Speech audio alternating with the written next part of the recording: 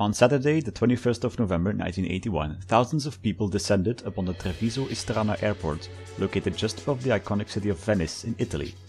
Ordinary citizens normally aren't allowed to enter an active military airbase, but today was a special occasion, because several Formula 1 teams were in attendance as well. Just a month after the end of the spectacular 1981 season, Brabham, Alfa Romeo and Ferrari took part in what can only be described as the best bonus round in F1 history. They wouldn't be racing against each other, as there were much bigger and much faster rivals to beat.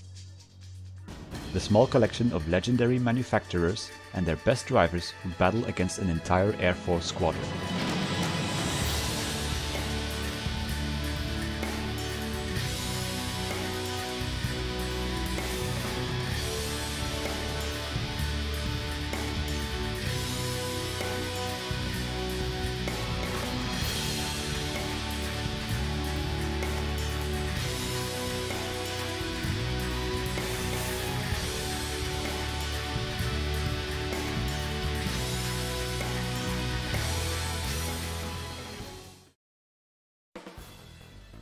Before the race, we must first talk about the cars, the Ferrari 126CK, Brabham BT49C and Alfa Romeo 179. The 126CK was Ferrari's first F1 car that wasn't naturally aspirated. It was powered by a brand new 1.5-litre turbocharged V6, a radical change from the massive 3-litre flat 12 that came before it. Having a smaller engine meant that there was more room for the Venturi tunnels that generated downforce and glued the car to the ground. At least in theory. In reality, however, both the aerodynamics and the engine were an unreliable mess. Drivers Pironi and Villeneuve shared a total of 15 retirements throughout the season. However, in the rare moments that the engine actually worked, it turned the 126 into a rocket ship down the straight. What never worked was the aerodynamics. This, coupled with the immense amount of turbo lag, made the car an absolute disaster to drive. Despite the glaring issues, Gilles Villeneuve still managed to drag it to the top spot of the podium in Spain and Monaco in spectacular fashion. Villeneuve goes through! Fantastic! Gilles Villeneuve leads! While Ferrari focused on the engine and arguably neglected everything else, the Brabham was the opposite. The BT49C still used the old school but proven Cosworth DFE V8. Out of 18 teams that appeared in the 1981 season, 13 of them used the DFE. What set the Brabham apart from all the rest was its massive amounts of downforce. Designer Gordon Murray had all but mastered the dark art of ground effect and made sure the car was an absolute weapon in the corners. Various lightweight carbon parts, a first in F1, and trick hydro-pneumatic suspension new for the 1981 season only made it faster. Nelson Piquet used it to win his first world champion title. Alfa Romeo was one of only 2 teams left on the grid still using a big and heavy V12 engine. But whereas the other one, the Ligier JS17, managed to get on the podium 6 times and even win a few races, the Alfa only managed to get on the podium once in the hands of Bruno Giacomelli in the final race of the season. Basic aerodynamics and an unreliable engine made the 179 mediocre at best. The team being Italian is probably the main reason for them getting invited for the Istrana race.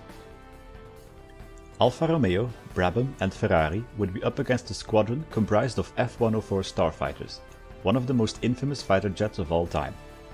First built in the late 50s, the F-104 was made as a direct response to American fighter pilots who wanted a more specialized plane for high speed and high altitude situations.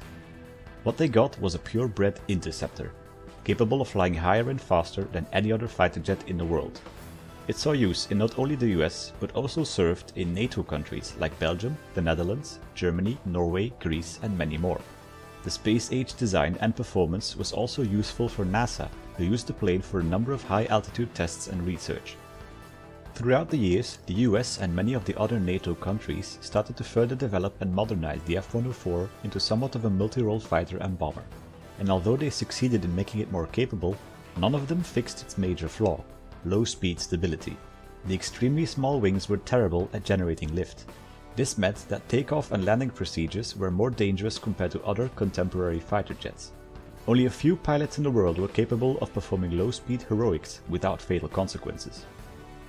Interestingly, the Ferrari and the Starfighter were somewhat similar, as both were ill-handling beasts relying on high-speed aerodynamics to keep pointing in a straight line. As for the race, the airplane and car would line up next to each other, with the plane taking off from the runway and the car setting off from the parallel taxiway. They would then race to the finish line exactly 1 kilometer away. This distance was bargained for by Alfa Romeo's team principal, as he argued any distance further than that would have given the Starfighters an easy win. Although the Starfighters were bound to have a slow initial acceleration of the line, its speed was bound to grow exponentially thanks to their, in car terms, massive 36,000 horsepower engine. The jets were also forced to only take off after the finish line. This meant that in some cases, if the plane was light enough and had enough speed, the pilots had to actively force their plane to the ground. A third and probably biggest balancing factor came unexpected as a dense fog rolled over the airport. Takeoff procedures were still possible, but on the off chance that the fog thickened, the planes were instructed to carry enough fuel in reserve to fly to a different airbase and land there instead if visibility was too bad to attempt the landing back at Istrana. The first battle was between Bruno Giacomelli in the Alfa Romeo against Major Santa Croce. His plane was bound to be the heaviest of all, as it was equipped with 4 auxiliary fuel tanks on the wings. The pre-race balancing act proved to be successful, as Giacomelli managed to beat the Starfighter with just over a second to spare. Up next was the fan-favorite driver of the event, Gilles Villeneuve, against Lieutenant Martinelli, again in a Starfighter with 4 auxiliary fuel tanks. Contrary to Alfa Romeo and Brabham, who didn't do any changes to their cars, Ferrari had opted to completely remove the front and rear wing of the 126, as a means to drastically reduce drag on the car and in turn make it accelerate and drive even faster. Since the race was only in a straight line, they were confident the Venturi tunnels and the skill of Villeneuve alone would keep the car pointing in a straight line. The gamble paid off, as Villeneuve absolutely demolished the Starfighter with a 3.5 second lead. The aerial opposition was starting to get more competitive, as Nelson Piquet was up against a Starfighter that only carried 2 fuel tanks, flown by Major Dapos. Piquet would have to get an excellent launch, as his Brabham was the least powerful car in the race. But this was the current F1 world champion. He knew what he was doing.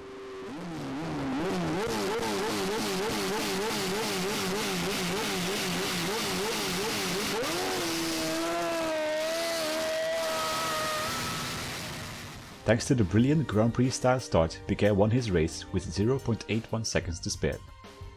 Giacomelli in the Alfa was up again, this time against Major Bono, again with the plane running 2 wingtip style fuel tanks weighing it down.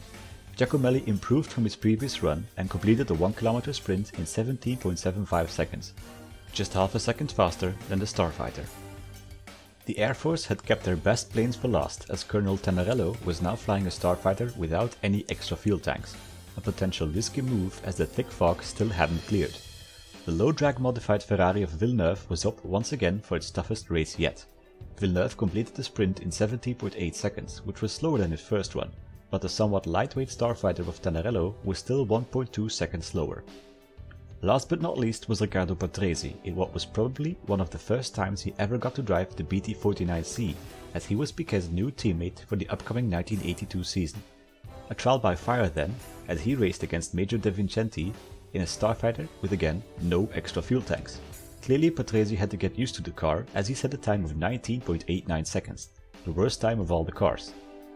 De Vincenti, however, had saved the Italian Air Force from complete domination, as he set a time of 18.05 seconds, the best time of all jets. Overall, the event was a resounding success. While the Starfighters didn't win, they did provide the thousands of fans present an amazing series of races. Most, if not all of them, were rooting for Gilles Villeneuve and got to see him fly down a runway with a fighter jet giving chase. A sight many of them will never forget. At the end of the day, Villeneuve had to be sneaked out of the airbase, as his thousands of fans so desperately wanted a picture or autograph of their hero.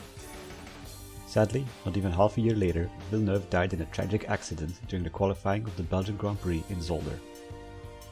A few years later, in 1989, the Italian Air Force gave Ferrari a special present commemorating the unique race and simultaneously paying tribute to Villeneuve.